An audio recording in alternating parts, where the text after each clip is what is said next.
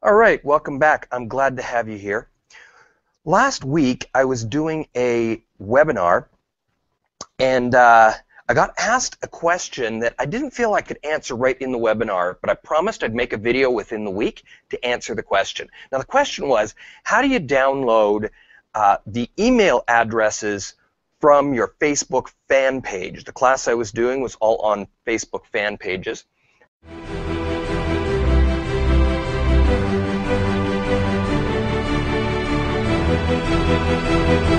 It turns out that that's not something you can do. What you can do, though, is you can pull down the email addresses of your friends and contacts that are connected with you, and at least those you would be able to put into an email list, put into Mailchimp. So we're going to do a quick video, show you how to go about doing this, and hopefully this helps you out.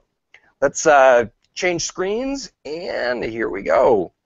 All right, so what you're going to do is you're going to go to Yahoo.com to do this.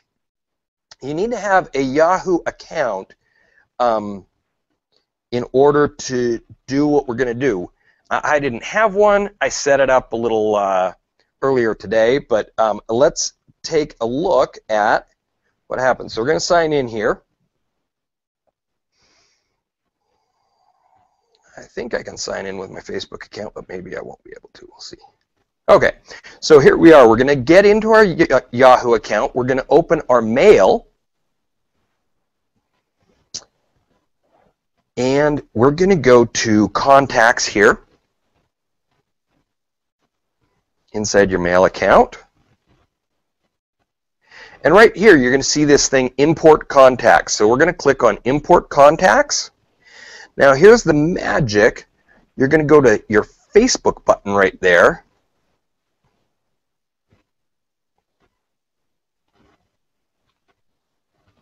It's going to pull in the data from Facebook. We're going to go done. Here we go. Okay, so now we've got all these contacts here with their emails. And then you can take them and you can export contacts. You can export them for Microsoft Outlook, Netscape Thunderbird, Yahoo CSV, vCard single file, or vCard. So we're going to export them for CSV. I think that's going to be the easiest way to import them into another app. Unless, of course, this is what you use, then you're going to leave them right here.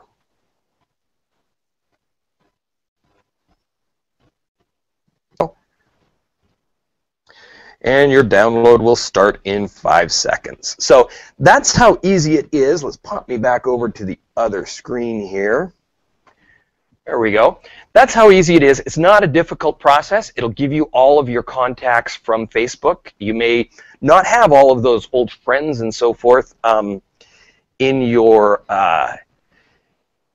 contact list, and this is an easy way to download those. You can then put them in. One thing that I would recommend, if you're going to put these into a mail list, I would put together a first-time email saying, hey, you know, this is what I did. I pulled you down from Facebook. We're friends on Facebook.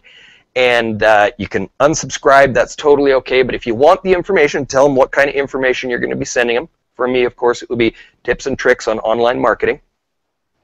You're going to email that email out, and that way you won't get in trouble with, you know, Mailchimp or whoever it is that you're uploading that to, because a lot of those have pretty strict policies on just spamming out emails.